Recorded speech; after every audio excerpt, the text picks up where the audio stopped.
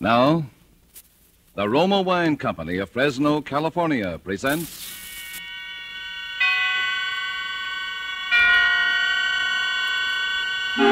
Suspense.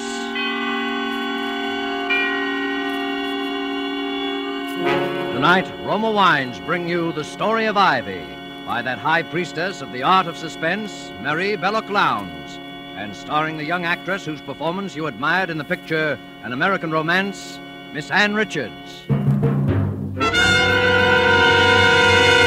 Suspense is presented for your enjoyment by Roma Wines. That's R-O-M-A, Roma Wines. Those excellent California wines that can add so much pleasantness to the way you live, to your happiness in entertaining guests, to your enjoyment of everyday meals. Yes, right now a glassful would be very pleasant, as Roma Wines bring you a remarkable tale of suspense. And with The Story of Ivy and with the performance of Ann Richards as its extraordinary heroine, Roma Wines hope indeed to keep you in suspense.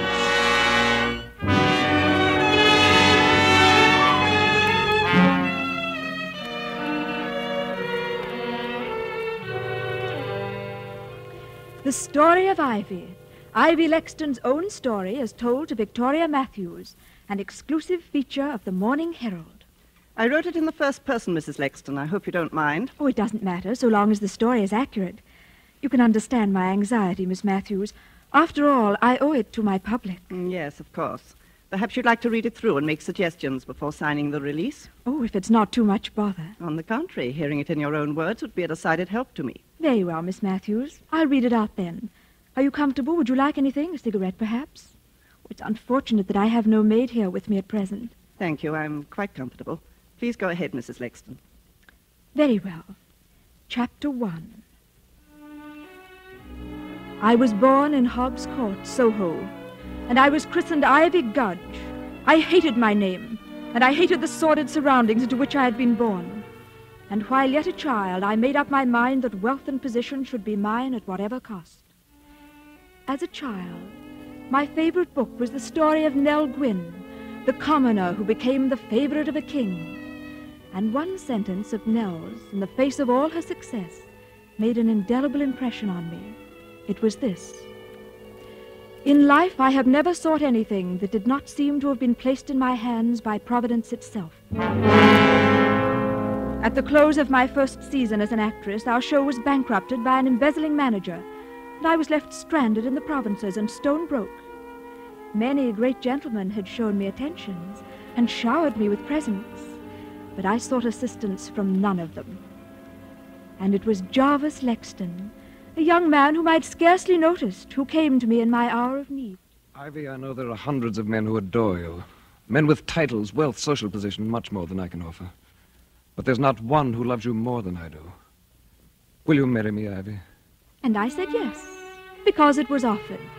We were frightfully happy that first year of our marriage, and Jarvis was so generous, humoring all my little whims, spending much more money on me than he could afford. It always gave him a thrill of boyish pleasure to see my portraits in the newspapers and magazines, with captions such as, "The beautiful Mrs. Ivy Lexton, wearing Vionette's latest creation," or "Mrs. Jarvis Lexton at Ascot, with Lady Hampton and Lord Rushworth." He kept a scrapbook of them, and really seemed quite pleased about everything, until one day...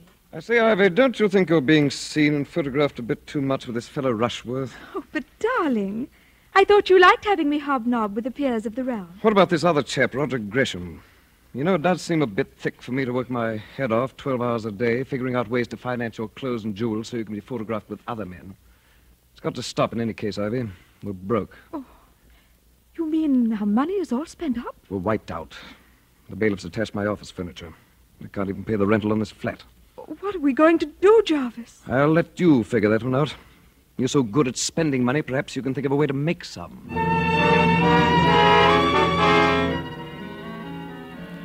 So you see, Jarvis really made the suggestion to me himself. I don't know what we'd have done during the next few months if it hadn't been for the generosity of Roger Gresham and Lord Rushworth. Roger was only a young doctor starting out in practice and couldn't help a great deal, of course, though he was even fonder of me than Miles Rushworth, now that I look back on it. It was in July that things took such a distressing turn. I'd been out to dinner with Roger Gresham, and I asked him up to the flat afterwards to say hello to Jarvis and cheer him up. Poor Jarvis hadn't been feeling well lately. Well, Ivy, this is a fine hour to come home to your loving husband. Where have you been? Out, darling. Aren't you going to say hello to Roger? I suppose I should thank him for keeping my wife amused. I say, old fellow. Roger has just been telling me the most fascinating things. He was called as an expert, you know, for the Crown and the Bronson case. I asked him to come up and tell you about it, darling, since you're such a detective fan. Well, that's nice of you, Roger. Do tell me all about the Bronson case. Well, there was nothing so interesting about the murder itself. It was just a simple case of arsenic poisoning. You don't say. As a medical man, what interested me about it was what a doctor ought to do in a case where he suspects a patient's being secretly poisoned. What would you do, Roger? Well, it's hard to say. If you called in the police and your suspicions turned out to be unfounded, but it would just about finish your career. I suppose that's why so many poisoners get away with it. Well, I guess I'd better be getting along. Drop in again sometime, Roger, and bring your own arsenic. Jarvis! Well, cheerio. Ivy, see you later. Really, Jarvis, I've never been so humiliated. You know I don't like him. Why do you persist in bringing him here? Why, darling, I do believe you're jealous. Well, why shouldn't I be? I like it when you're jealous. It's like old times, isn't it? Do you deny that he's in love with you? And that you've encouraged him? Him and I don't know how many others? Oh, now, darling, don't be like that. There's only one other. You admit it. Well, darling, we may as well be realistic. We're still stony broke, and you don't seem to have any prospects. What are you driving at? Well, Miles got back in town today, and I'm Who's seeing Miles? him tomorrow night. Lord Rushworth, darling. No, that titled idiot. That titled idiot has been paying the rent on this flat for the past 6 months, if you want to know the truth. Why, you little... Well, now, darling, can I help it if Miles Rushworth is awfully, awfully fond of me? And if it helps us, what's the difference? Go on. I'm listening. Darling, look, I'm just a burden to you at this stage, aren't I? So you want me to give you a divorce, is that it? Needn't make any difference between us, darling. As soon as I'm Lady Rushworth, I'll settle a nice allowance on you. Are you serious? Of course I'm serious, darling. Well, I don't play your rotten, filthy game. Jarvis! You married me for richer or poorer, and you're going to stick to your bargain. And if you try to divorce me, I'll make such a scandal your precious Lord Rushworth will wish he'd never met you. In fact, I've a notion to do it anyway. Oh, Jarvis, you wouldn't. That would spoil everything. You're frightened, aren't you? Well, I'll give you your choice. Either you give up your boyfriends and keep me, or you'll lose all three of us. Which will it be? Well, all right, Jarvis. I'll tell Roger and Miles both. I can't see them again, ever. Why didn't you just ask me to kill myself? I might have obliged if you'd been more honest. Jarvis, you mustn't say such things. You're poison to me. I ought to let you go. But I won't.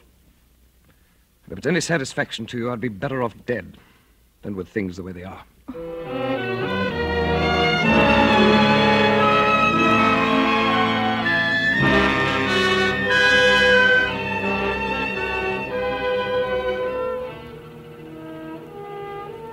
So you see, Miles, I simply can't go on seeing you. It isn't fair to Jarvis. Is he being fair to you? You don't understand.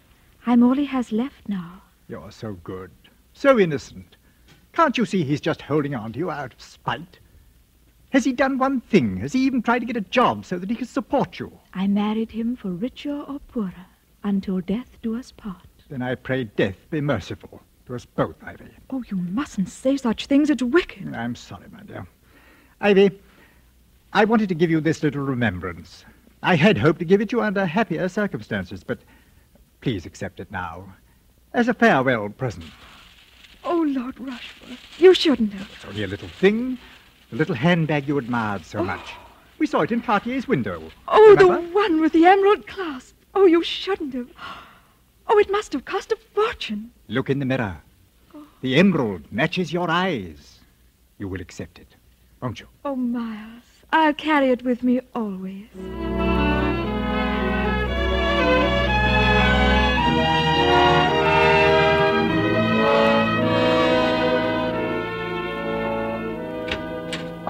Ivy, darling, come in, come in. Oh, I was just in the neighborhood, Roger, and I thought that Yeah, let me take your things. I say. Oh, what a smart handbag. Real emerald, isn't it? Yes, Miles gave it to me. Isn't it lovely? You know what it means, accepting a present like that from him? Oh, don't be silly, Roger. It was a farewell present. Farewell? Darling, do you really mean that? Roger, please. What if your housekeeper walked in? Oh, I'm sorry. Come along, darling. Come in here. I was just putting up a prescription. What a queer sort of room. I never knew a doctor's surgery looked like this. Weren't you ever in here before? No. What's in that bottle? Huh? Oh, arsenic. I thought it was a poison. Well, it is. It's also a fine tonic, taken in the right amounts. How much would it take to, kill someone? Oh, about the same amount as the amount of sugar it would take to sweeten your coffee. Oh, doesn't it give you an eerie feeling? What? That little glass jar. There's death in it. Prison, waiting to escape. Oh. Aren't you being rather morbid? Will you have 1 or 2 spoonfuls of death in your coffee, darling? I say, you are a little Borgia, darling. Oh, it's my patient now. Wait here, darling. Shan't be a moment. As soon as he'd left the room, I picked up the glass jar on the end of the table, unscrewed the top of it, almost without being aware of what I was doing. How strange and exciting to know that death was in that jar, in those little white crystals. Then, as if some power outside myself had suddenly taken possession of me, I pressed the catch of that lovely jeweled handbag and commenced spooning out the white crystals. 1, 2, 3, 4. Sorry to be so long, darling. I had to listen to a recital of the Colonel's symptoms. Oh, that's all right. I was just fixing my makeup. I can't seem to find my lipstick. I say, old girl, you're looking rather pale. Perhaps I'd better prescribe a tonic for you. Oh, no.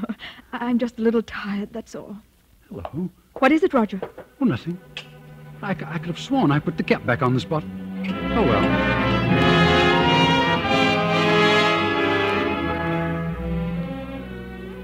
On the bus, all the way back to Kensington, I kept wondering why I had done that funny thing. It seemed as if everyone was staring at me and at the little handbag with the emerald clasp. In a momentary surge of panic, I wondered if they'd guessed my secret. The little white crystals of death I had carried away with me. For what? For whom? Then of a sudden it came to me. Providence had placed in my hands the means of helping my poor, unhappy husband.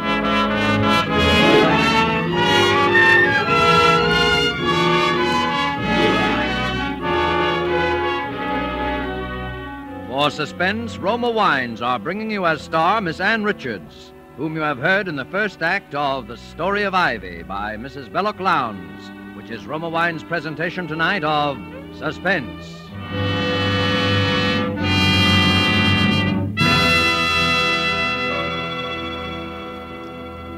Between the acts of Suspense, this is Truman Bradley for Roma Wines.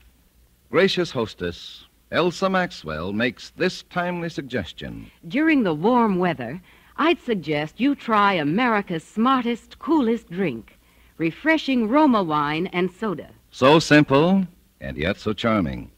When the temperature soars, enjoy iced, thirst-quenching Roma wine and soda. Simply half-fill tall glasses with good Roma California Burgundy or Roma California Sauterne. Add ice cubes and sparkling water. A little sugar if you wish. And for a decorative touch, garnish with cherries and slices of fruit. The secret of the flavorful goodness of Roma wine and soda is the distinguished Roma wine, unvaryingly good, always high in quality of bouquet, brilliance, and taste. The result of selected grapes, slowly brought to perfection in California's choicest vineyards, carefully, unhurriedly, guided to flavor fullness by the ancient skill of Roma's famed wineries. Yet all this goodness is yours for only pennies a glass. Remember, because of uniformly fine quality at reasonable cost, more Americans enjoy Roma than any other wine. R-O-M-A, Roma wines. And now Roma Wines bring back to our Hollywood soundstage Ann Richards, who continues the story of Ivy, a play well calculated to keep you in suspense.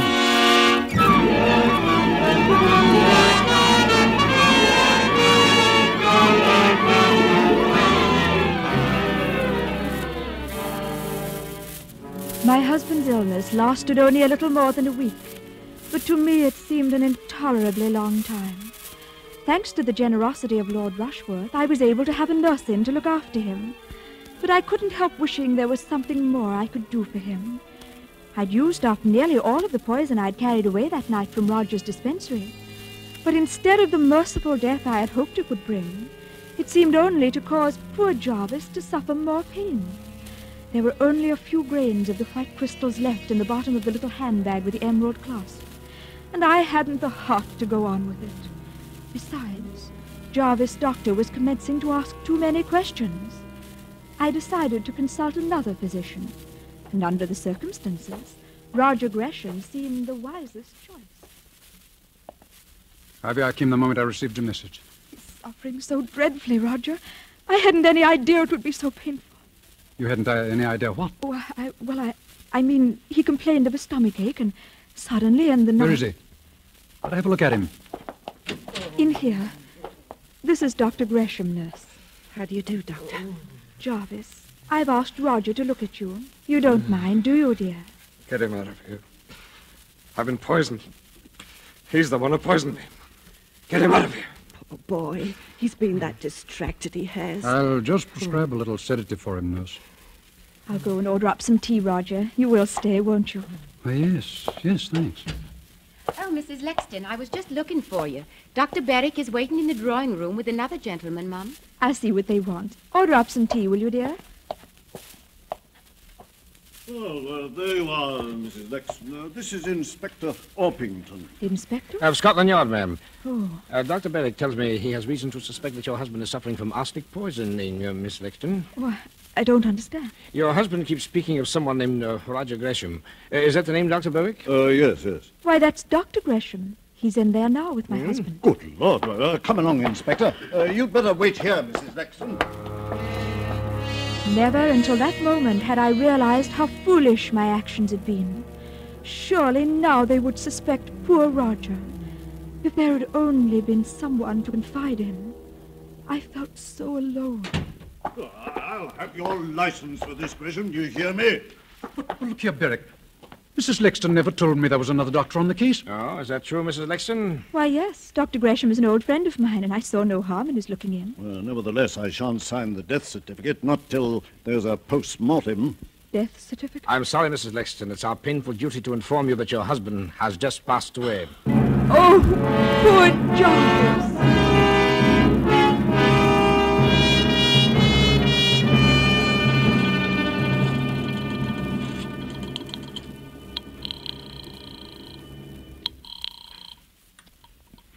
Dr. Gresham speaking. Roger, it's Ivy. Ivy, why haven't you called me before? What's been happening? Oh, Roger, it's been such an ordeal you don't know. And that dreadful man, that inspector from Scotland Yard, has been here again asking questions. What kind of questions? Well, darling, I can't tell you everything over the telephone, but he said it was his duty to find out the truth. The truth about what? They found out that poor Jarvis died of arsenic poisoning. Suicide? The inspector says they know it was murder. What possible motive could I have? None, of course, darling. But I was silly enough to let out to the inspector that you had been, well, fond of me in a sort of way. Are you there, Roger? Yes.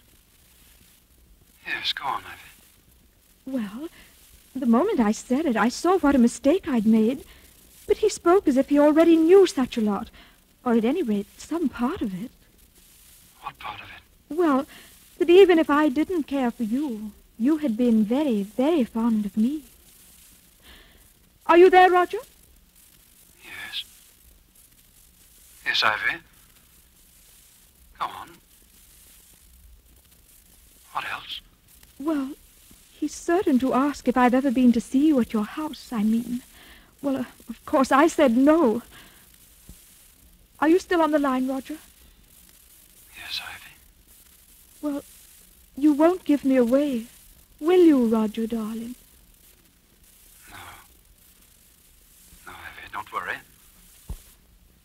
I won't give you away.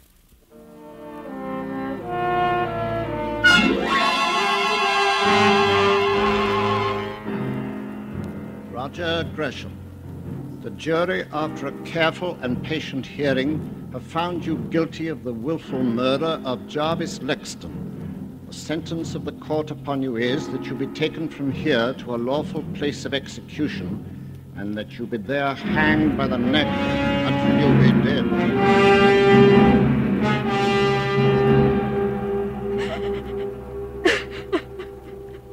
There, my dear. You mustn't give way like this. I can't help it, Miles. It's been such a shock. First poor Jarvis and now... Well, it's all over now.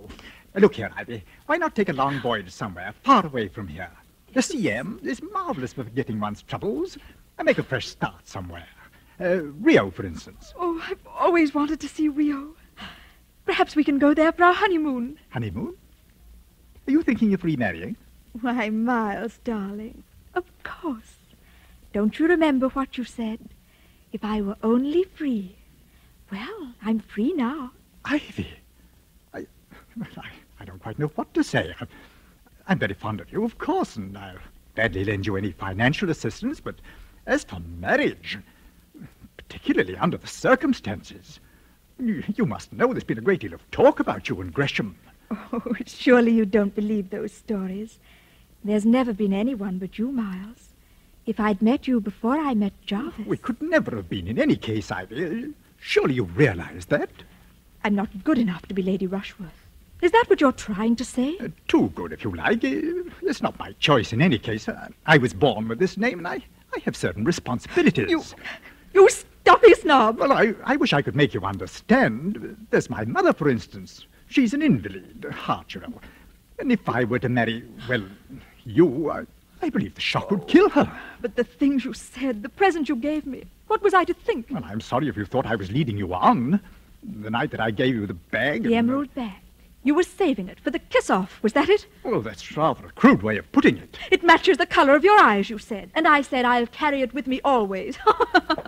Funny, isn't it? Oh, Ivy, please, the servants. Don't you, Ivy, please me. I want them to hear. Perhaps the whole world will hear one day that Ivy Lexton poisoned her husband for Lord Rushworth. Ivy, what are you saying? 2 lives weren't too much for Ivy to sacrifice, and the risk of her own life meant nothing. She wasn't good enough for the Lord. You, dear, sweet little Ivy Lexton. Why, I can't believe it. Well, let me tell you something you can believe. I never loved you. I loved your money and the title. I wanted to be a lady. Oh, what a joke. Well, I'm not sorry. I've always hated your kind deep down inside of me. Cowards. Cowards, all of you. Anything to save face, anything. Roger Gresham going to the gallows because he's too much of a gentleman to tell the truth.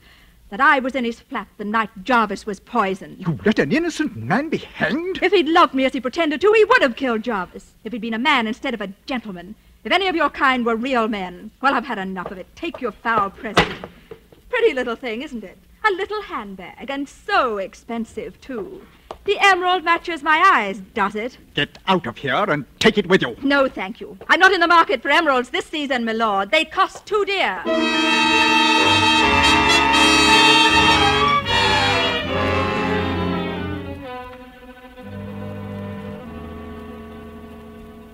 We've analysed the residue in that handbag, Inspector. Oh, good, good. What did you find? Well, quite a lot of face powder, some tobacco crumbs, and about 3 grains of chemically pure arsenic. Leave it here. Sergeant, bring in Mrs. Lexton. Yes, sir. Bring in the prisoner. What's the meaning of this, Inspector? Please instruct your officers to treat me with respect. I'm not a common criminal. Let her go, officer. Thank you, Inspector. Mrs. Lexton, have you ever seen this handbag before? Oh, where did you get that? I'll ask you a question. Where did you get the arsenic that we found in it? I'm sure I don't know. Why don't you ask Lord Rushworth? My dear Mrs. Lexton, surely you know that Lord Rushworth is in no condition to answer questions. What do you mean? Lord Rushworth died last night of the effects of arsenic poisoning.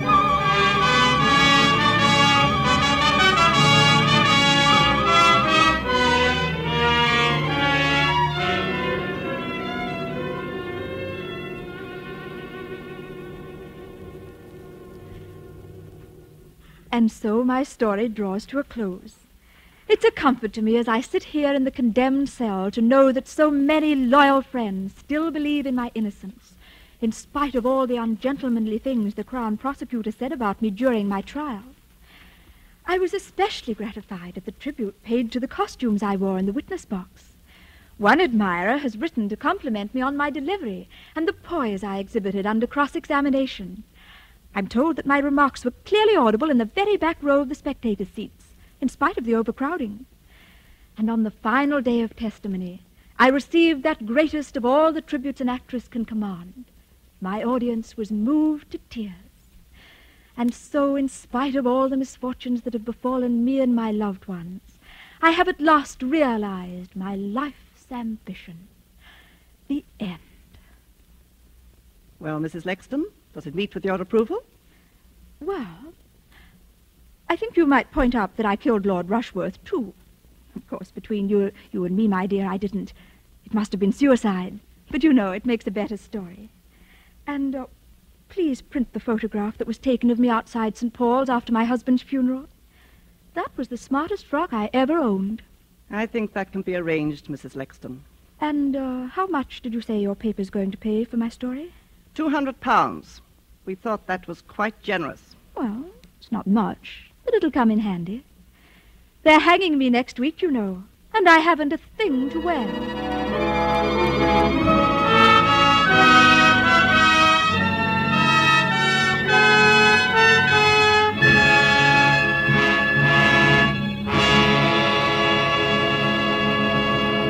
And so closes the story of Ivy, in which Roma Wines have brought you Ann Richards as star of tonight's study in Suspense. Suspense is produced, edited, and directed by William Spear. Before Miss Richards returns to the microphone, let me say a word for Roma Wines, the sponsor of Suspense. Famed hostess Elsa Maxwell recently said this about gracious entertaining. Serving glorious amber golden Roma California sherry is truly a distinguished expression of hospitality. Your guests will appreciate the delightful flavor, aroma, and color of Roma sherry before dinner and during the evening. Serve cool.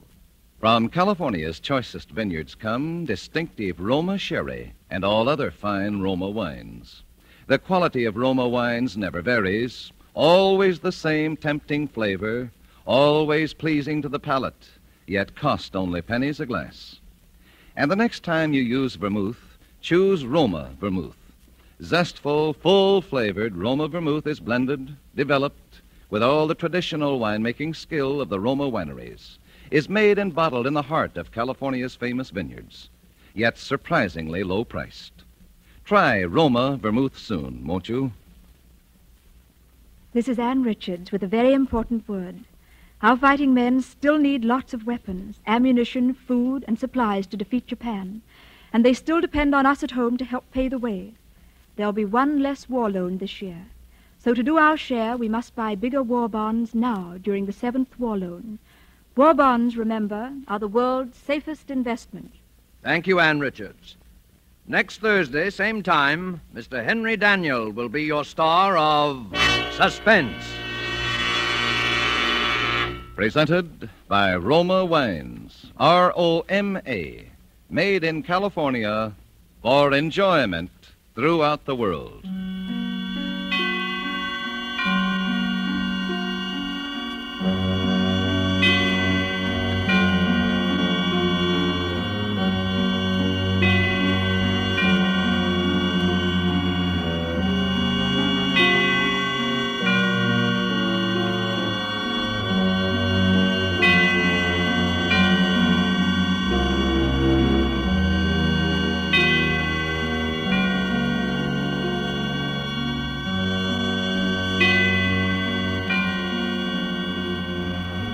This is CBS, the Columbia Broadcasting System.